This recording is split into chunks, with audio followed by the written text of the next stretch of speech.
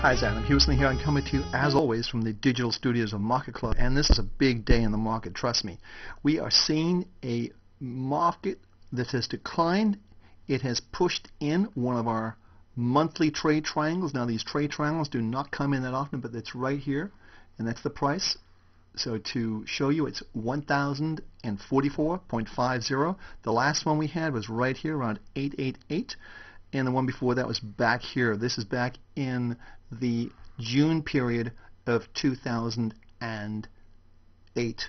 So here's a big move down, big move up, and now we're going to have another move down in our opinion and according to our trade triangle technology. We've already had the 61.8% run up from the highs that we saw, and from this level to this level is a 61.8% retracement.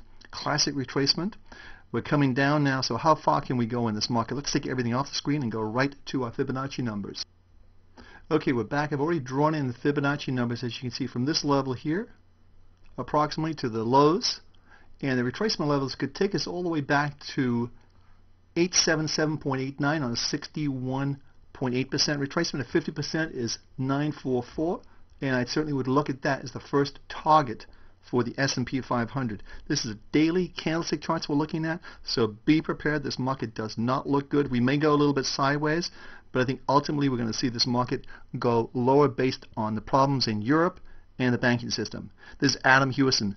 Just be either out of the market or short at the present time. Every success.